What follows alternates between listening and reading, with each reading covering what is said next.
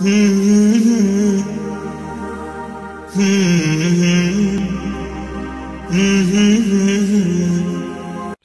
Rahmanir Rahim. I begin in the name of Allah, the Compassionate, the Merciful.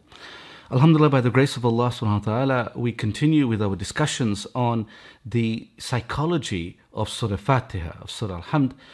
In this, our seventh discussion, we move towards the final verse of this 7-verse surah.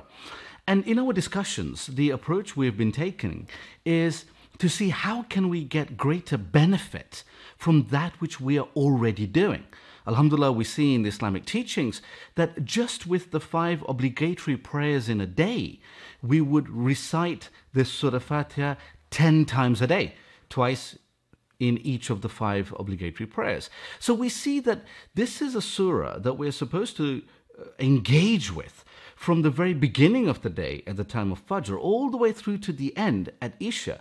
And we've been looking at the question of why might that be? What are the different kinds of renewal, of rejuvenation that this surah offers that perhaps might give us a clue as to why this particular surah has been recommended to us to be recited within the prayers, as well as so frequently, for instance, as a gift for those who are unwell or those who have departed.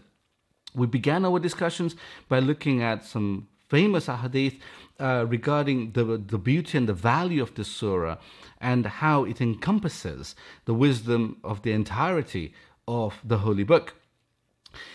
We began by examining the early verses, looking at the mercy and the all-encompassing compassion of Allah, right the way through to the aspect of accountability, and how we may balance the confidence that we have in Allah's grace and the motivation and renewal that offers for us, balanced with a sense of responsibility for that which we do, and of course the accountability for our omissions as well. All of that combined then lead us to the conclusion of this holy verse of this holy surah, with the 7th verse of having previously asked for guidance to be put on the right path, اهدنا الصراط المستقيم. We then move on to the final verse of what path is that, just to clarify that further.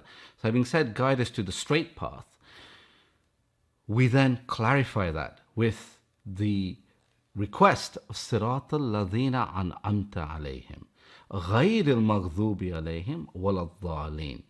So to clarify that, guide us to the straight path, the path of those who you have blessed, not the path of those who have incurred your wrath or those who have gone astray.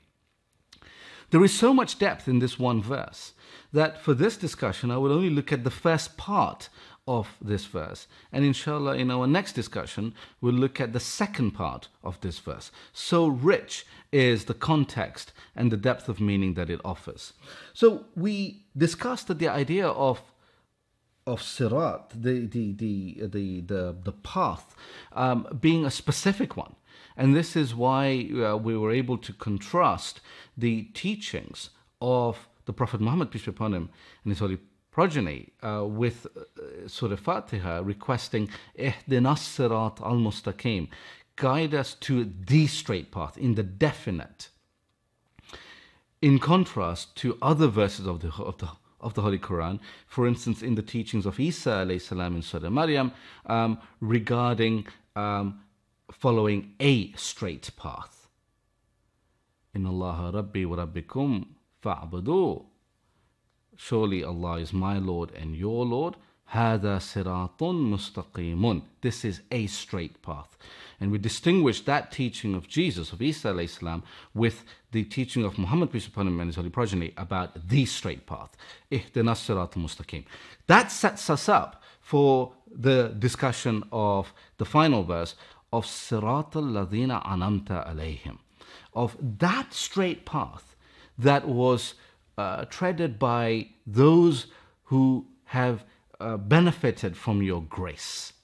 And we look at this not just from a historical point of view, and from a theological point of view, but also from a psychological point of view with regard to how we can implement these teachings in our daily lives. So just to set the context, this idea of the path of those who have been blessed, when we look at the commentators who have provided commentaries, tafsir on this, we see that from across the Muslim community, from Shia scholars, Sunni scholars, they have cited a particular verse. So whether we look at Sheikh Tabrisi in his famous Majma al-Bayan, whether we look at Qurtubi from the Sunni traditions, and Kushairi, who was both a Shafi scholar and a famous Sufi, they all refer back to understand the idea of An'amta alayhim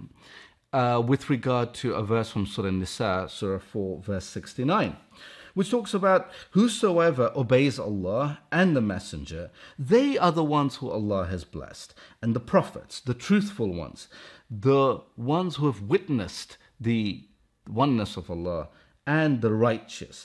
What beautiful companions are they?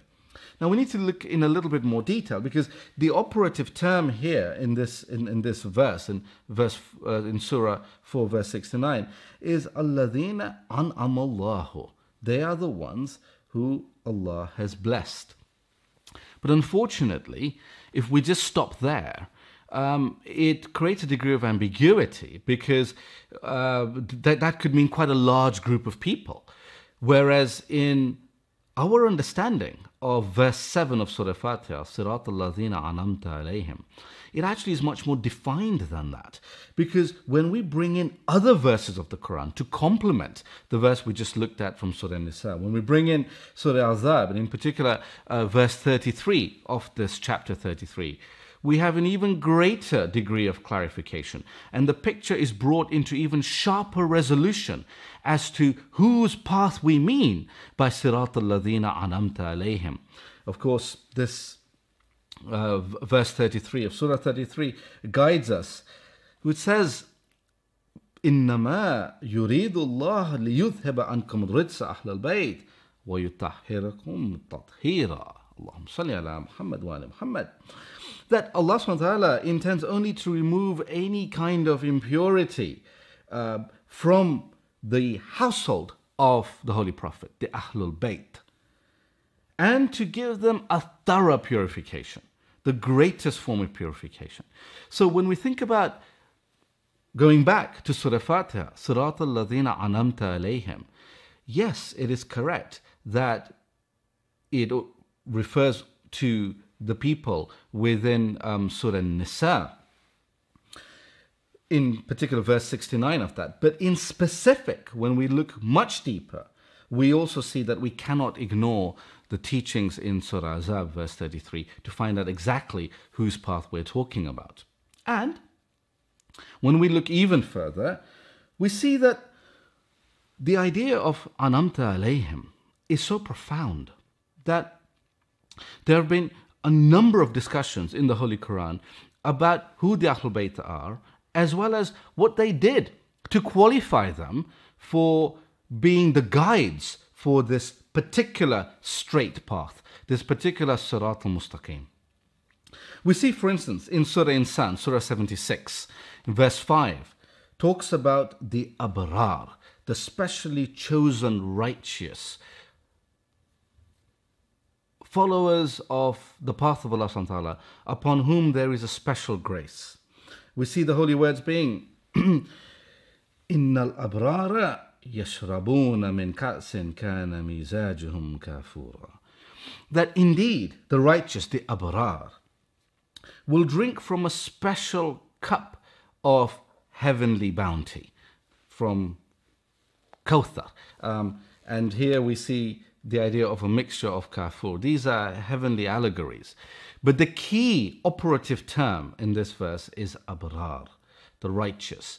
And from a practical psychology point of view, we ask, well, why? What happened? Who are they? What did they do to qualify them for this particular accolade and to help us understand what their path is? So when we think about Sirat al-Mustaqim and Sirat al-Ladhina an'amta alayhim, the straight path, the path of those whom you have blessed. What did they do to qualify for that? Well, amongst the many things, we see specific accounts in this Surah Insan that makes it very clear. Now, of course, these accounts that I'm about to narrate are within commentaries from the tafsir tradition of the Shia school of thought. But in particular, I'm citing Zamakhshari, who is a celebrated mufassir, a commentator from the Sunni tradition, such that when we look at the Abrar, it can actually form a point of gathering, of peace, of meeting across the Muslim Ummah. So what does Zamakhshari say about this? Well, he narrates that there was, and he cites Ibn Abbas, a famous source of hadith, respected from the Muslim community at large, that once the grandsons of the Prophet Muhammad, peace be upon him, and his holy progeny, Imam Hassan alayhi salam, Imam Hussein alayhi salam, were unwell. And their parents, the illustrious Imam Ali alayhi salam and Our Lady of Light, Bibi Fatima Zahra salamu alayha, kept a fast, a nadhr. And their nadhr was that if the children were to recover, then they would fast for 3 days. And so we see a connection between the verse that we were looking at and subsequent verses. For example, in verse 7 of Surah Insan, which talks about, in terms of clarifying these people, it says, Yufuna bin nadri. These are the people who fulfill their vows. And Zamakhshari talks about what was the context of this vow. So they kept a vow that if the children get well, they will fast for 3 days. And we see that this was a family that had given everything they had. And Imam Ali alayhi salam was able to procure three units of barley that Bibi Fatima alayhi salam was then able to prepare into bread. And the famous narration is that on the first night at the time of iftar, there was a knock on the door. And a person said that I'm a needy person, I'm a miskeen, will you help me? And without any hesitation, the family gave their iftar to this person, the bread that was baked. And then they fasted the second day, because the nadhr was to fast 3 days. And on the second day, when they prepared the second unit of barley, Bibi Fatima alayhi salam prepared that, there was a knock, and a child's voice said that I am an orphan, I'm a yatim, will you feed me? And again, despite having fasted for the second day, they gave that bread that they had, they gave their iftar away. And on the third day, you can imagine how long and difficult that fast must have been, without having had a proper iftar the preceding 2 nights. At the end of the third day, the final bit of food they had, the final barley that was made into barley bread, was going to be their iftar, yet there was a knock on the door. And it said, the person said that I am an asir, I am a prisoner of war, and I am hungry, will you feed me? And despite having fasted for 3 days, the family gave without any hesitation. And it is said that at that point, when the Prophet Muhammad, peace be upon him, saw what the family had done and the state of the family physically, that Jibreel himself descended to congratulate the Holy Prophet on having such a family, and these verses were then revealed. So, verse 7 of Surah Insan, Surah 76, which clarifies who the Abrar are that we discussed in the preceding verse 5. So verse 7 goes on to clarify. It says, Yufuna bin nadri. So the Abrar are the people who fulfill their vows. Yufuna bin nadri wa yakhafuna yawman kana sharruhu mustatira. That they, having fulfilled their vows, they do so out of a mindfulness of the day whose evil will be widespread. And we are reminded of our previous discussion of Maliki Yawmiddin in the middle of Surah Fatiha, where Allah subhanahu wa ta'ala reminds us that having established the platform of His bounty, of His grace, Ar-Rahman Ar-Rahim, there is also accountability, Maliki Yawmiddin. And so we see from Surah Insan that Sirat al-Ladina anamta alayhim, the path of those upon whom there is grace, are those who remain mindful of that Yawmuddin. And that is reflected again in verse 7. And it continues into verse 8. وَيُطْعِمُونَ الطَّعَامَ عَلَى حُبِّهِ, and they feed purely out of love of Him. مِسْكِينًا وَيَتِيمًا وَأَسِيرًا, the poor person, the orphan, and the prisoner. And we may ask ourselves, who amongst us is not spiritually impoverished? Who amongst us is not orphaned by our parents, teachers, ancestors who have guided us to the path? And who amongst us is not a prisoner to the shackles of shaitan?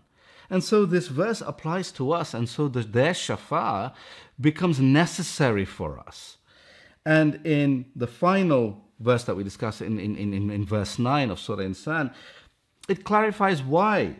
They say, إِنَّمَا نُطْعِمُكُمْ لِوَجْهِ اللَّهِ, surely we feed you purely for the sake of Allah. لَا نُرِيدُ مِنْكُمْ جَزَاءً وَلَا شُكُورًا, we do not require from you even thanks or an acknowledgement of any kind. This is about unconditional giving. And we see that reflected in the unconditionality that Allah subhanahu wa ta'ala's grace represents.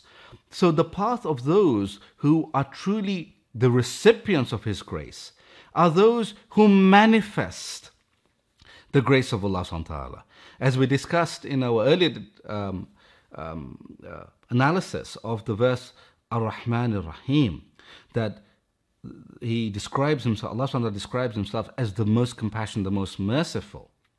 That the idea of Rahman is like the rainfall that falls upon everyone and everything, unconditional love. Rahim is that particular grace for those who acknowledge and turn to Him. And we see the higher level, the path of those upon whom there is the grace of Allah, are those who have collected the rainfall and offer it as a cup to others, in keeping with the teaching of the Holy Prophet, peace upon him, being rahmatun lil alameen, being a rahmah, being a source of grace and compassion for the whole of creation. And so if we really want to follow the Surat al-Mustaqim, the straight path, Surat al-Ladhina anamta alayhim, the path of those who Allah has showered with His grace, we see that it is the path of service. And this we learn in the clarifications of Surah Insan, having established in Surah Adhab that we're talking about the Ahlul Bayt here, who have been given a thorough purification in verse 33 of Surah Adhab. And what they did, we see in Surah Insan as being service. And when we look at the psychology of this, our discussions are about the psychology of Surah Fatiha and how we may be able to implement it in our daily lives. When we recite this verse 7 of Surah Fatiha 10 times a day, and we remind ourselves of Sirat al-Ladina anamta alayhim, that we want to be on the path of those who have been blessed, who have tasted the sweetness of connection with Allah subhanahu wa ta'ala, we are reminded to follow the teachings of the Ahlul Bayt alayhim salam. And let us look at two practical things. Firstly, when we look at the psychology of altruism, the psychology of service, we have a growing body of literature, of scientific literature, about the benefits to the person giving the service. All too often, previously, scientists looked at the benefit of receiving service on your mental health, and they didn't find much connection. But when they started looking at the benefit for mental health from giving service, then we started getting fantastic results. Not just in terms of a wider well-being, but also in terms of depression in specific. That people who have actively provided service and volunteering have lower levels of reported depression. Also, volunteering has evidence of better overall health, not just physical health and mental health together, but also for greater longevity. There was a paper published in 2007 that highlighted that. We've got broader improvements of mood. We've also got aspects of buffering for stress. There was an interesting paper in the year 2000 where people are worried about the effect of stress on their physical health, on their mental health. Yet we see evidence that those who engage in service that service serves as a buffering to the negative effects of stress.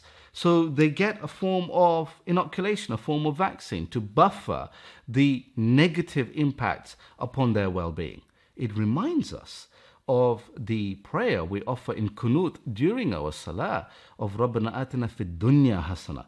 Oh Allah, give me blessings in this world, wa fil akhirati hasana, and blessings in the hereafter.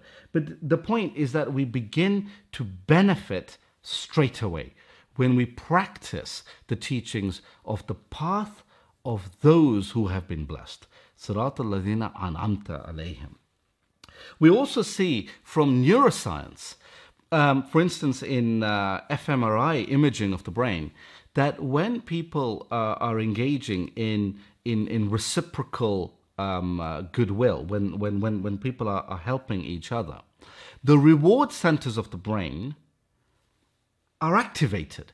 We feel good straight away, almost as though our fitra, our inherent nature, almost as though it has been hardwired to respond to the teachings of akhlaq from the Ahl Bayt alayhimus salam, of service.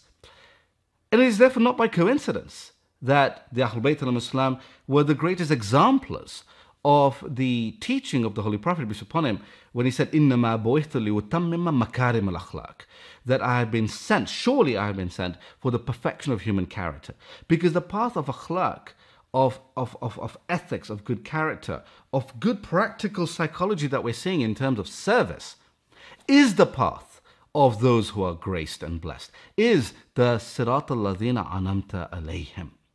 And so if we truly want to follow this path, then we need to engage in practical actions. And service is a particularly valuable path. It also allows us to think about something different to what we may be concerned about at any point in time. Thinking about the challenges that other people are facing not only provides them with support, it also helps us as well. So it allows us to aim for fid dunya hasana wa fil akhirati hasana, that serving one another provides a degree of benefit to ourselves.